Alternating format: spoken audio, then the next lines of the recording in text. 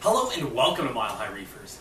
I'm Scott Anderson, and in today's spotlight, we're going to talk about my wife's favorite fish, the yellow clown goby. Meet Kevin, my yellow clown goby. Kevin is absolutely my wife's favorite fish, and I think the reason is obvious. This guy probably has more personality than all my other fish put together. He is just the coolest little guy and so pretty. He spends most of the day just hanging out on the coral branches. But it doesn't seem to matter to him whether it's a hard coral or a soft coral. He just likes to find a nice place to perch. And he's just the cutest little guy. When I first put Kevin in the tank, he decided he was going to live in this toadstool mushroom. And of course, this toadstool mushroom wasn't used to anything trying to live in it. So Kevin really annoyed it. It wouldn't open up for weeks, so I'd move the coral and Kevin would follow it. And I got really frustrated. Eventually the coral adapted to Kevin living in it. But that is the downside of these clown gobies. They will absolutely stress out the coral. But what I've noticed is after having this guy in the tank long term, the corals absolutely get used to him. Now these guys have a reputation for picking at stony corals. And they do a little bit, right? But he's not really causing any problems in my tank.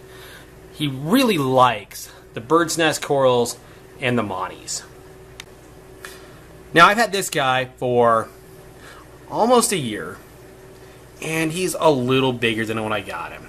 They just don't get big. These guys are going to max out at about 1.5 inches. No bigger than that. And really, a 10-gallon tank will do ya. So while they'll do fine in a 10-gallon tank, they also thrive in a big tank with big fish. But come feeding time, this guy will absolutely get in there amongst the big fish and eat. A big tang or wrasse or anything will not scare this little guy off. He will absolutely be in the middle of the pack. And what I feed my clown goby is the LRS Reef Frenzy product. He just loves the little frozen pieces.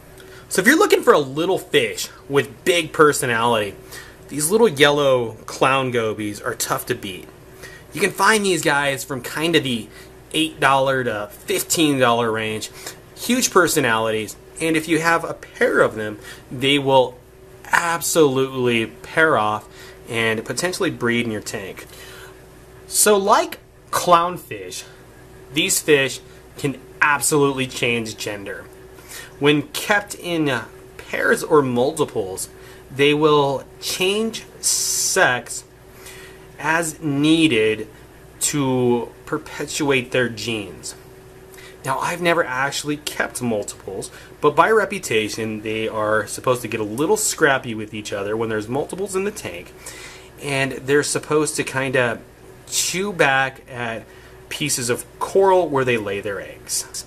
And these guys absolutely have been raised in captivity. So there we go. There's my species spotlight on the clown goby. So everybody, say goodbye to Kevin. If you like my channel, hit that like button. And if you haven't subscribed, please subscribe.